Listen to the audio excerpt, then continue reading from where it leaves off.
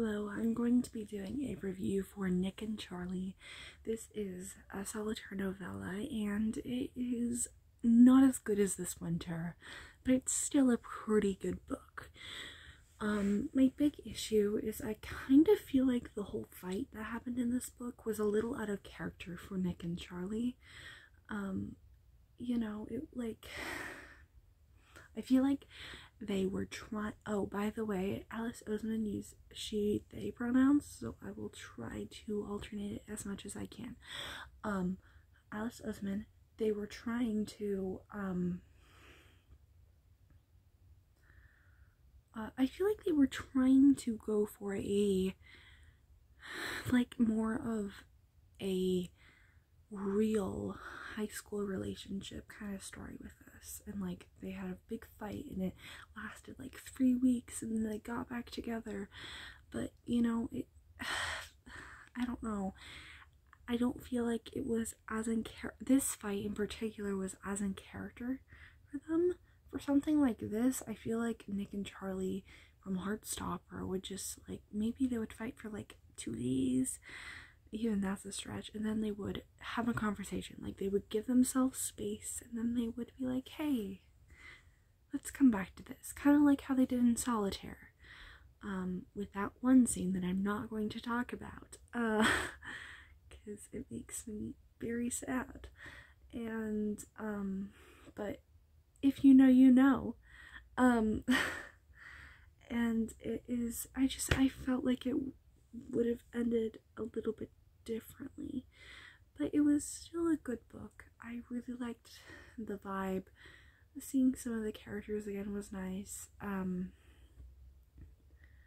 Nick and Charlie were together, it was good, but 3/4 of this book they are fighting and not even talking to each other.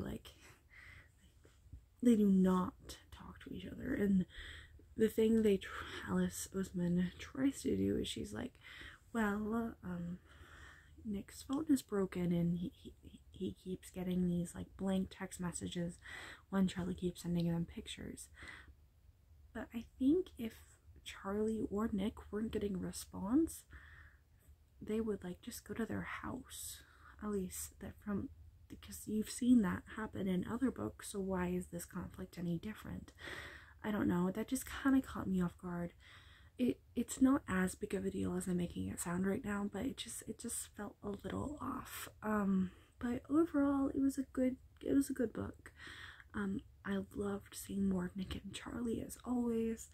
It was a good book. I was wanting more of those sweet vibes, and I didn't really end up getting that, which was kind of sad, but it probably would end up being my least favorite book I've read so far. But that is still that does not mean I did not like it. Every single book I found something great about. This book, I think, just character, the way that they wrote the characters separately really determined that they're still good characters, even separate. Because I did enjoy it, it's just I felt the reason they were separated was a little strange. I did enjoy reading them and I had a good time. It's just I feel the reason they separated was a little strange. And yeah, but it was still a fun time, and it was still a really good read that I would highly recommend if you like Heartstopper. But is it my favorite? No. Was I wanting a little bit more? Yes. But am I disappointed? Absolutely not. I still had a good time, and I would still recommend this. Did not ruin the books at all. Do not think it was bad. I would rather read The Cursed Child. I would rather read this than The Cursed Child any day. And I don't like The Cursed Child. I would rather read this 500 times than read The Cursed Child once. So yeah, I don't like The Cursed Child, and it's on my bookshelf because my lovely grandma got me all the Harry Potter books, and it was 50 cents. And she was like, I know you don't like this book, but there you go. And I was like, thanks, Grandma. I'll probably end up reading it when I go through a Harry Potter reread. Whenever I end up doing that, I really should soon, because it's been like 3 years since I read them last, which is a while. So, but yeah, that's really it with that. I hope you're all having a wonderful day. I love you all 3000, and please stay safe. Bye, guys.